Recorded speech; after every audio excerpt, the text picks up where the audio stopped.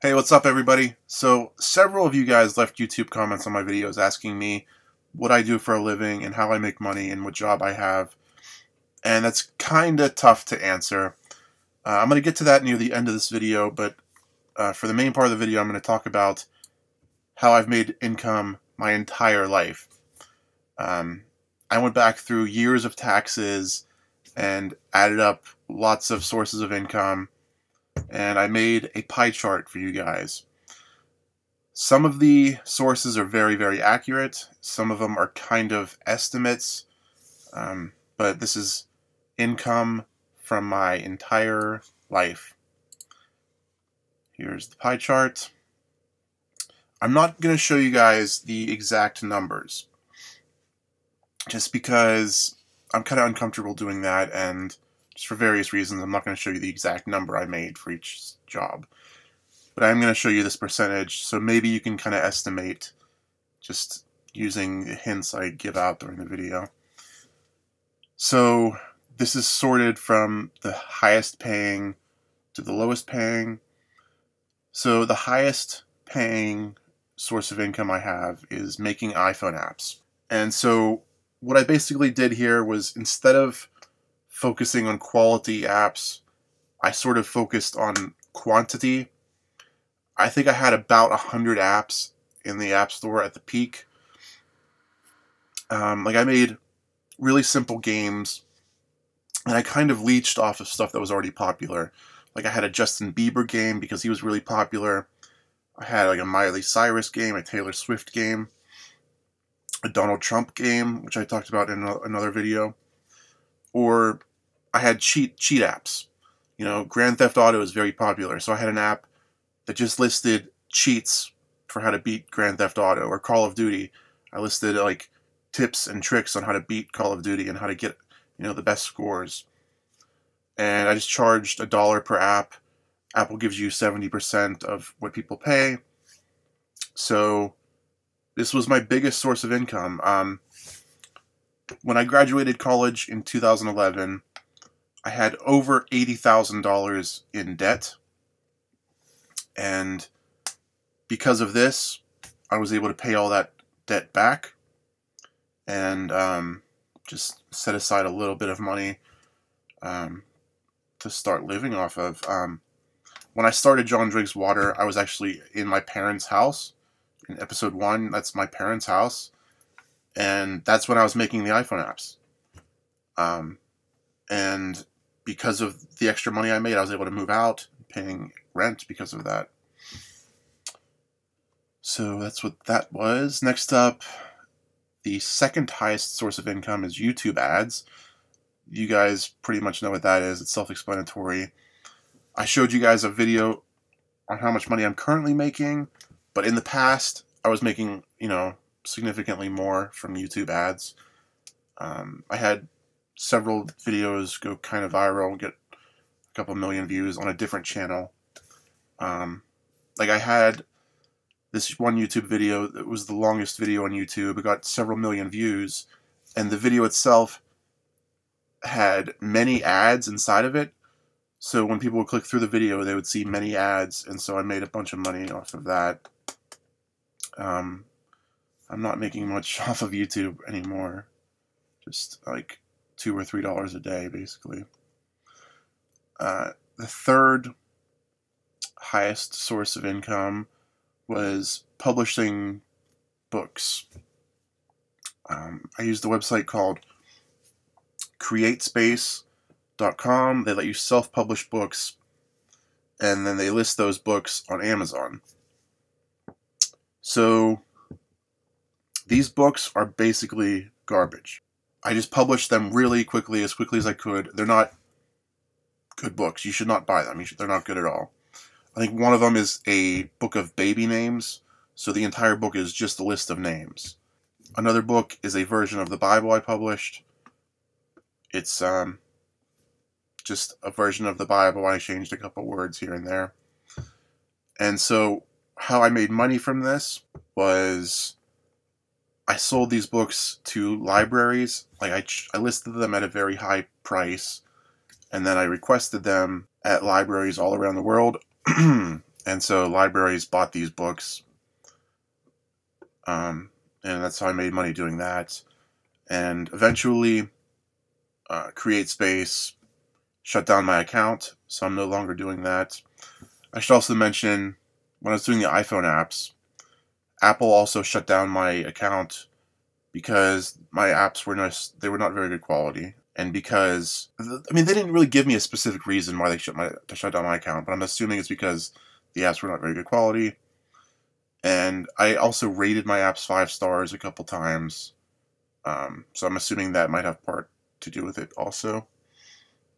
And so, getting back to the self-publishing books, they also closed my account with CreateSpace, so I kind of have a history of being banned from websites. 4th place is selling stuff on eBay and Craigslist and Amazon. Sometimes I just, find stuff in the trash. When I was in college, my IT department had this huge dumpster. They would always throw out, entire computers and, lots of monitors and all kinds of stuff. And I always find, in my back alley, people always throw away furniture, and so I just resell that stuff on Amazon, eBay, and Craigslist. So this one was kind of hard to calculate the exact amount, because sometimes I buy stuff and then resell it, so it's kind of difficult to calculate if that's income or not, because sometimes I sell it at a loss, so it's not really income. Number 5 is Walmart. I worked at Walmart for 2 different years. It was two separate jobs. I left for a while, then came back. The first year I was in the photo department, and I just developed photos for people. Self-explanatory. And then the second year I did overnight maintenance, which is just mopping floors and picking up trash and just making sure the store is clean overnight. That was kind of a weird job because it's overnight. The store is completely empty and just quiet, and I was actually in really good shape at the end of the maintenance job, because you're just walking around for 8 hours straight, just mopping up stuff, just constantly moving around, and it's depressing to say that, but that was one of the most physical jobs I've ever had. Next up is an ATM thing I did. I talked about that in a Tech Thursday video. I explained how I did that. You can also see an ATM behind me in one of the episodes of John Drinks Water. It's just a little scam I did. I kind of found a loophole in the banking system, and I was able to make money off of that.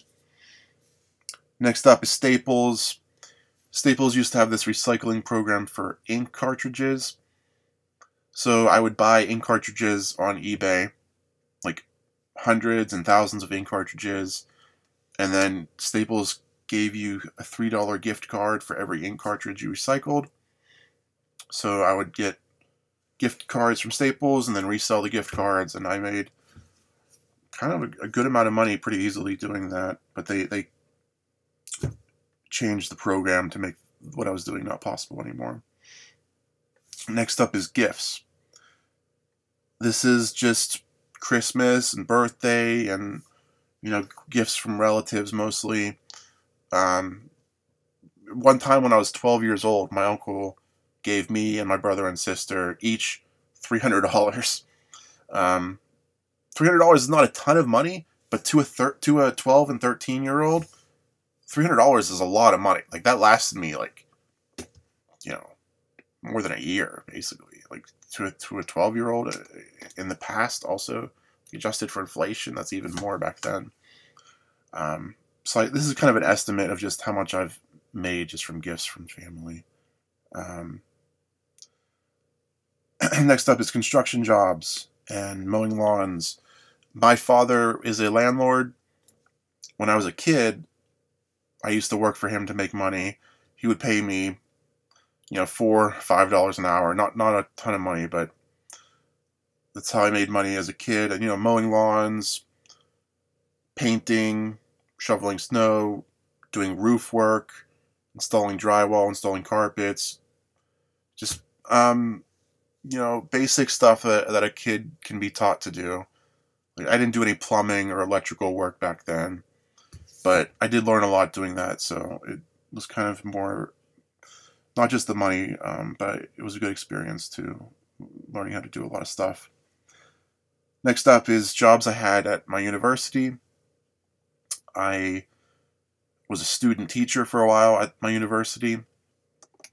I also produced a TV show for the university, and I did a couple other just various jobs at the university I went to, and they paid basically minimum wage, but that's what I did there. Next up is selling the video rights to videos I've made. I've been on TV a couple times. Like I was on Tosh.0, I was on the BBC, and sometimes they give you a royalty fee to use your videos on TV, and that's just all those royalties combined. And sometimes they pay a separate fee for interviews, and I included that. Next up is just other. This is just various other jobs, which I'm not going to go into because it's just a wide variety. Next up is TV and film production. I went to college for video and film production, so it's kind of depressing how low this is on the list. But sometimes I help shoot weddings. Sometimes I, shoot commercials and just, little jobs here and there. I worked on the film Abduction that was shot in Pittsburgh. And next up is donating plasma. I started doing that last December, and I've been doing that a lot recently. Looking at the chart, it's making me realize how little I'm making by doing that, but they pay between $20 and $80 per donation. So it kind of goes up and down depending on the week. Next up is telemarketing. I worked in a call center for a little bit, just calling person after person after person. I really hated this job because I knew I was annoying everyone I called, and we were just asking for money basically, and we didn't really provide them a service. So I didn't really like that job. Next up is event security. This is doing security work at events around Pittsburgh, like Steelers games and the Marathon, and high school football games sometimes, Penguins games also sometimes. And it's kind of using a security wand and making sure people don't have guns and weapons on them when they enter the stadium and the event. So this is how I've made money my entire life, all combined. So right now, I don't really have a real job. Right now, my main source of income is this security thing that I do and donating plasma. Those are my two main things. And, I guess I'm doing a little bit of Craigslist right now and eBay and a little bit of film production here and there. But I don't really have a steady income right now. I'm kind of just living off of money I made in the past. It costs very little for me to live off of right now, so it's not really an issue. But I have been applying for jobs basically this entire year. So that's it. I don't know what else to say. Thanks for watching.